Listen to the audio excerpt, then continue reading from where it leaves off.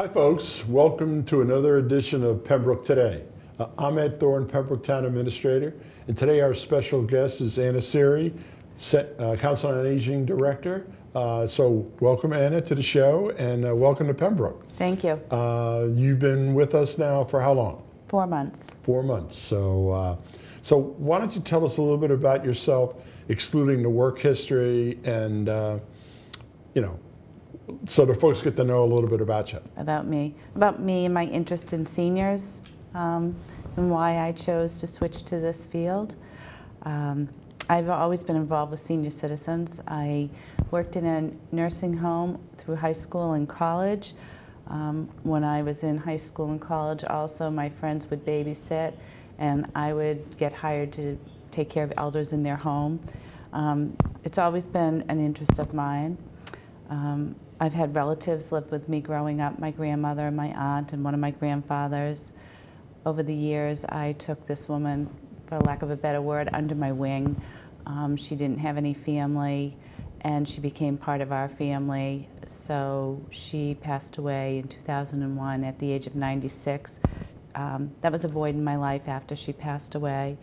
And in my flying career, which we'll talk about a little bit more, some of my favorite passengers were what we called snowbirds, and elders have just been a big part of my life.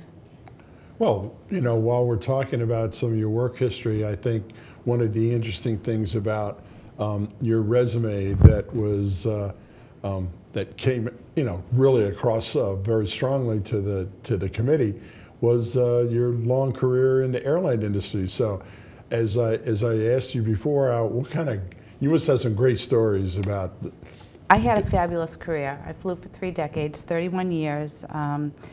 Over that time, when my children were little, I did what we called turnarounds. I went out and came home the same day, generally down to Florida and back. And then I worked when code share first went into effect in the 90s. I worked for 1.5 years on Virgin Atlantic Airlines. I was the Delta representative, I was the Delta employee, and code sharing was when airlines sold tickets on other airlines. Now it happens all the time. They don't put representatives, or what they called it was an ambassador program. So that was a lot of fun, being able to work for somebody different and still have your own company. I flew international out of JFK in the late 90s, and then the last 6 years of my career, kind of fulfilling some of my needs, is in the 90s I flew to Moscow a lot. Wow. At that time there was a lot of Moscow adoptions. What I found really rewarding is these couples would get on the airplane with their new baby. They'd spent 3 or 4 weeks and they felt like they were home, just getting on an American airline. Well, I worked for Delta Airlines, but with American flight attendants, and then just their comfort level there. And then they're in for the long haul of 10 or 11 hours of a flight with a child, and oftentimes these children were hard to settle. So I spent a lot of time holding babies back then and really enjoyed it. I also worked in Delta's charter program, so I did charter flying with both the Red Sox and the Patriots. Oh, great. Earlier in my career, we carried a lot more celebrities. Later in my career, with NetJets and all of the smaller airlines, we didn't see a lot of celebrities. Wow. Any flights that are 10 or 12 hours? JFK to Narita is 14 hours. I did quite a bit of that when I went back to graduate school, because I could get my flying time in. When I went back to graduate school in 2010, I still flew full-time, and I worked an internship, and I went to school full-time. So in 2 years, it was pretty intense. And Narita, we get paid by our hours, and so that was where I could accumulate the most hours in the least amount of time. Wow. So what is it like to be on a flight for 14 hours? We get rest breaks. There's like little areas that, crew bunks they're called. JFK to Narita was a 747, so we have a whole bunk that's up above the tail of the airplane, and I could usually rest out for about 4 hours when we would shift out the crews.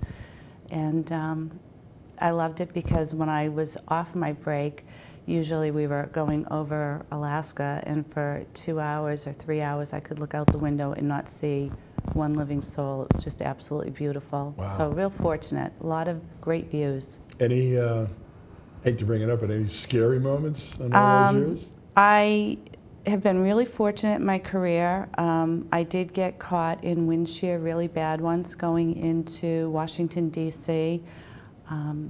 When we got there, we went right to the hotel, and the next morning when I woke up, a lot of the city still didn't have any electricity. The news was saying that they were 90-mile-an-hour winds, but when we were in the wind shear, it was probably my scariest moment, because you could not tell how far you were off of the ground. You could hear the engines racing. The ironic thing about that flight was that when we got to Washington, the pilots went one way to their layover, we went another way, so we never had the chance to talk with them. And the next week, I was with the same captain again, and I started asking him, I said, I think I flew with you last week. And he told me it was the most challenging landing he had ever had, and he had used every minute of his training. So, wow. Yeah. That is quite an experience. Well, let's now get to the heart of the matter, and that's your career that you started while you were still flying, and your goal in getting your master's degree, because you got your bachelor's before you started flying, and then you started working on your master's degree in social work at Bridgewater State. Yes. So you want to tell us about that? I graduated with my undergraduate degree in human services in 1980. My intention was to get a MSW to work in the social work field. I couldn't find a job. I had a friend that talked me into the airlines. I was going to do that until I found a job. You know, one thing leads to another. And then probably around 2008, I just felt like it's been a great career. I don't want to do it anymore. The fatigue factor of flying international, I was losing a night's sleep a week, and as fun as it was to be in all these great cities, it was exhausting. What can I do next? What do I want to do? And I always, you know, I sat and I thought about it. I talked to a career coach for a while, and elder care is where senior citizens, that's always where my interest was. I couldn't figure out how to shift my skill set from my undergraduate degree, of which I was so far away from, my customer service base and everything that I had developed over the years, to get into a job that I wanted to do. So I decided to go back to school.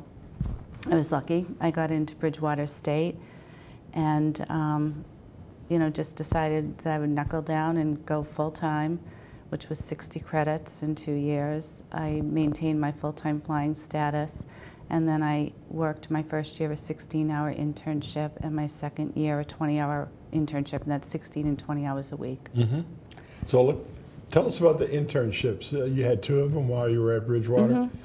Everything I did at Bridgewater, everything, if I could wrap any presentation, any paper, any debate, anything, it was all, how can I expose myself to something that relates to seniors? Also, I chose that with my internship. So the first year, my internship was at Linden Ponds, and then my second year internship was at Senior Behavioral Health, which is now Beth Israel Deaconess Hospital in Plymouth, and that's a 19-bed geri psych ward, mostly dealing with dementia, behaviors related to dementia. So what was your first internship at Linden Ponds all about? Linden Ponds is, as most folks know, is a large community care retirement community. They have about 1,200 residents in independent living, and then they have a skilled nursing facility, which is both short-term and long-term care, as well as a memory care unit. I was in the independent living sector. I worked under the social work department. So the social work department was there just to deal with issues of aging as they arose. They also did the screening when people first wanted to move in to make sure that the person met the level of independence, or if they didn't, what interventions could be put into place to help them maintain that level of independence. Also, in my internship, I was able to work in their intermissions program, which is their adult day program for people with memory loss and more increased needs. I worked in their caregiver support group and the low vision group. So I had a lot of exposure in a lot of ways to the social work. So that was internship number one, internship number two was at senior behavioral health. Most of the patients that came to us usually was at a crisis level. It was a planned admission. They had to be cleared medically because senior behavioral health is a behavior floor. They could have some medical issues, but that could not be the predominant thing. Generally, I'd say about 40 to 50% of the patients that came came from home and had not had any formal diagnosis of dementia. So we did a lot of family work, a lot of diagnosis. We have one geriatric psychiatrist there. He would usually do an MRI to kind of get a real good snapshot of the brain, do a lot of family history, and then sit down and talk with the family and the patient too, if it was relevant, on what's going on, what they can see in the future. A lot of times there's some medications that can help address the behaviors. They never address the disease. Other dementias, the most common one we know is Alzheimer's, but then there's vascular dementia, Lewy body dementia, which can be post-Parkinson's disease or run hand in hand with Parkinson's. And so different medications, depending on what part of the brain is affected, can help with some of the behaviors. We would do, one of my roles would be to figure out discharge planning. So whether the person could go home and maybe with supportive services for home, or whether they're more of the assisted living level, or whether they need skilled nursing. So working with the family on that, and then directing them to figure out what their payer source would be, whether they were paying for the services or whether they needed to look into Mass Health. So you had the internships while you were getting your master's. Okay, so now you got your master's. Now you're out there in the real world again, as you always have been your whole life. So what was your first position after grad school? I was really fortunate. As I graduated in May of 2012, Delta offered an enhanced retirement program, and Linden Ponds had a position open in social work. I had had such a successful internship there that I applied and was hired for that job. So then, instead of just being an intern, I was the social worker for 3 buildings, which encompassed about 500 people. Wow. The 500 people, most of them were still independent, so they really only used social work services if something came up.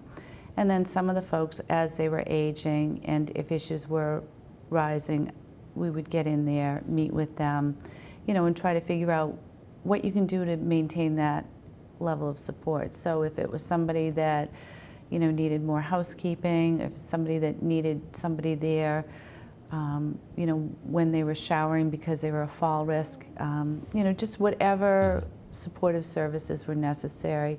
Working with families too. One of the biggest things at both Linden Ponds and in the public that I saw that get elders into trouble is mismanagement of medication. And it comes with just trying to figure out, did I take my medicine or did I not take my medicine? So even organization of a weekly cassette, setting up your pills once, looking at a calendar, and then that will help. A lot of people would end up in the hospital because they either took too much medicine or not enough. It gets more challenging as you get older. There are more pills for different things, and all of that can have negative repercussions. So just somebody that did go to the hospital because they weren't taking their medicines right, there's a lot of interventions that you can put into place to help them, and that can maintain that level of independence.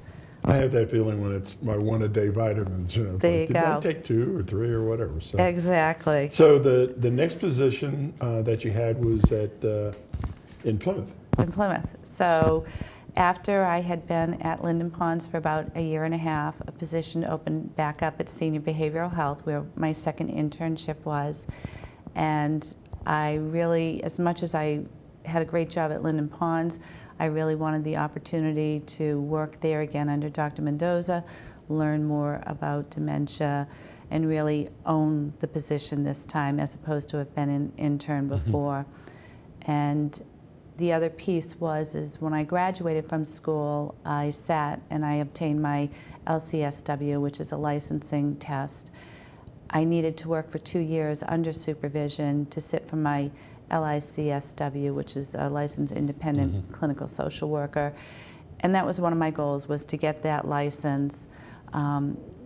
So going over to Senior Behavioral Health, I knew I'd still have the supervision I needed in order to do that job, but it also gave me the depth of knowledge that I really wanted to know more about Jerry Psych. So that's what you were doing when you applied for the job in Pembroke. Exactly. I sat for my LI in November, and at that point I thought, okay, what else do I want to do? It was a great job at the hospital. I, with 2 other employees, started a caregiver support group there. I did some speaking on behalf of SBHC in the community. I just really kind of felt like I wanted more community work. I just wanted something a little bit broader. I happened to go to Indeed.com, saw the position for the Director of Council of Aging, hadn't ever really even thought about a Council of Aging, started to explore it a little bit, and thought this is something that might be a good fit for me. Well, obviously, the search committee was very impressed by your interview, and I know the selectmen were, who were the final appointing authority. When you got the position in Pembroke, well, what were some of the first things that you observed and things that you felt like you needed to do right away? Well, I think the very first thing, I think change is really hard. So I needed to build some rapport with both the staff and the volunteers that were there. Just so that things are going to change, but they can change is okay too. Whereas for most of us, you were replacing somebody that had been there almost 30 years. Right, and I was very aware of that too. And so I didn't want to come in like a stormtrooper, but I also knew that I had a lot that I needed to learn. I started the job without any orientation, just kind of got right in there. My strengths were not in the administrative piece, so even just at the beginning with the payroll and the accounts receivable, all those systems in place, I found a lot of people at Town Hall were very helpful with me in guiding me in the beginning. So I had my learning curve too. I think that in some ways it was easy for me because having been in school recently, I could research what I needed to do. I could have the critical thinking to figure out, okay, this is what needs to be done, and get that done. So learning just all the pieces of being a director and running this business of the Council of Aging was a lot. That was, my personal goals was to understand that and make that go as smoothly as possible. And I just really needed to understand the roles and the duties of staff. We have the transportation coordinator, there's 2 principal clerks, but I didn't really know exactly what they did, and now I do. How can we make some of this more efficient also? And then I wanted to be available to the residents. I wanted to, feel like people could approach me, maybe people that hadn't used the senior center or services of the Council of Aging, kind of have an open door with them. I really wanted to kind of look at the building and see what could be done about that. Maybe just some building improvements. So I was assessing the building needs. I wanted to collaborate more with the board of directors. I know that they felt that this was very important, and as an advisory board, I really wanted them to be part of this, and I found them very helpful too. So, you know, those were kind of the initial thing, was kind of sit back, look, see, but dig in and get things done. Right. So after being the wily veteran of 4 months now, my next question is, what are some of your immediate goals or intermediate goals for the Council on Aging? Right now, stacked on my desk is the formula grant, which is the big grant from the Executive Office of Elder Affairs. So really digging into that and finalizing that and getting that in. I want to continue to build our outreach program, find out the needs of the community and build programming. I have worked with a couple of residents directly, one-on-one, who, you know, have had needs, and I find that I really dip into that social work aspect of me to initiate the conversations and work with them. I would like to collaborate more with both the fire department and the police department to figure out how, when there is some sort of emergency, whether it's a long time electricity being out or something, who is our vulnerable population, who may need us to reach out, who might be running equipment in their home that they're dependent upon for medical needs. Also, a concern of mine, having worked in the hospital, is caregiver burden and caregiver support. And I know there's a lot of caregivers in the community, and what happens if something happens to the caregiver? What happens to the person that they're caring for, especially if it's an emergency situation? I really hope that we can figure out who those folks are so we can make that transition really easy if the caregiver goes to the hospital.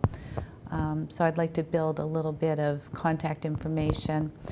I would like to increase... While we're on the emergency management theme, one of the shows that I've had the emergency management directors, co-directors on, Rick Wall, police chief, and Mike Hill, who was then deputy fire chief and now interim fire chief. And I think one of the interesting things about Pembroke is that our emergency management team is made up not just of fire and police, but yourself is included on the team, the library director, and the health agent, some members of my staff.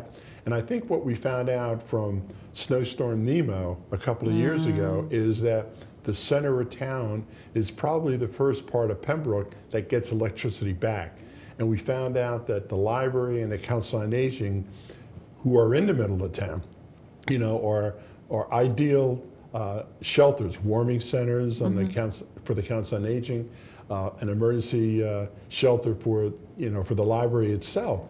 And so that makes you and Debbie Wall and Sabrina, my executive assistant, much more parts of an integral part of the emergency management team than just your normal fire and police. I've heard some great stories too from using the COA for the shelter. I think it was in the Nemo storm. Right. The residents that are around that come in and talk about it, they talk about it really fondly. They enjoyed their time there, as long, you know, it was long and drawn out. Right. But there was a lot of camaraderie. Yeah, we learned a big lesson from that storm, as a lot of communities did. We found out that Habermock Elementary wasn't as conducive for people staying overnight, being in the gymnasium as opposed to the library. And another thing we found out about emergency management, and it's a recent trend in the last several years, is that people are not going to leave their homes and leave their pets there. So if you have an emergency shelter, you better have a place to put the pets. And we found that the library was an excellent situation because we could use the one meeting room as the pet shelter. Yeah. So you know, we're really pleased that the Council on Aging and the library are an integral part of our emergency management team. And when you bring up pets, it brings me back to another thought, that when I'm trying to develop who the caregivers are, what happens if somebody has a pet and they live alone? So that information would be really good for us to be able to have, so that if the police went or the fire department went to their house and they were taking somebody out that lived alone in an ambulance, if they could look at a database that says pet in house, call this person to care for pet, You know, it is important. Pets are really important. I think sometimes our seniors won't go to the hospital because they're afraid of what will happen to their pet. Right. They don't want to leave them to go to a shelter in an emergency. So, you know, those are the things that we can address, I think, over time, that will enhance the lives of people and give them a little bit of a level of comfort. It may not be an ideal situation, that if they have to identify one of the you know, a veterinarian or one of the other places to take their pets, but it's important. So are we done with the intermediate goals? Oh no, I have a bunch more. Keep going. I want to increase our transportation program. You know, have more residents use it. It's, you know, they can call up for a ride to go to the bank and then back home here within town. So I really would like to increase our transportation program. I want to expand the intergenerational program and, you know, be available. Well, is our time winding down? we got a little bit of time. So. Okay. Shall we go on to long-range goals? Absolutely. All right. To increase the membership and the usage of the senior center, as well as, you know, just services that are offered by the Council on Aging. I really would like to do something with memory care, whether it be a memory cafe or a memory drop-in group. And then I think we need to develop a strategic plan looking to the future. I'm going to throw out a couple of statistics at you. In 2003, over age 65, the population, or 65 and over, was 35.9 million people. In 2013, it had risen to 44.7 million people. The projection for 2060, so for those folks who are 40 years old now, when they're 85, they are going to be 98 million folks. And then for the 85 plus population, it is expected to triple from 2013 at 14.6 million to in 2040, they're looking at, I'm sorry, in 2013 we have 6 million 85 plus population. We are going to triple by 2040 to 14.6 million. So we really need to be looking forward to our services and what we're offering, you know, just for the generations there now and the generations coming up. Well, what do we have in line for, you were talking about transportation, and very briefly, I think I'm going to have another show about this, but we've been talking at GATRA, the Greater Attleboro Taunton Regional Transit Authority, about a fixed bus route that we hope will serve the seniors in our community. As well as, actually that will serve everybody, so that's a flag stop. They're going to go from point A to B and back and forth, and along the route you can flag it down.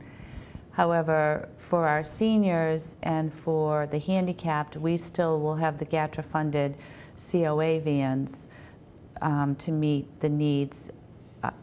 Most of the people at flag stops will have to be able to ambulate independently in distances.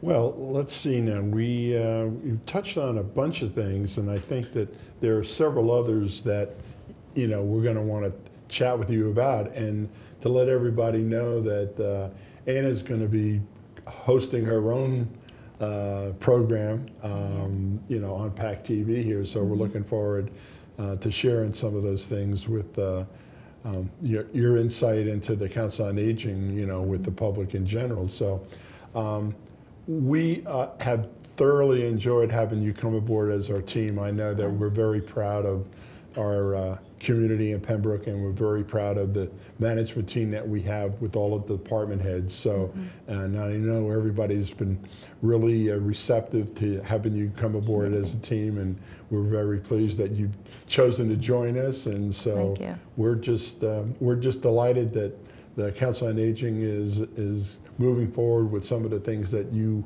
you envisioned for us to be dealing with. So thank you. I feel very welcomed.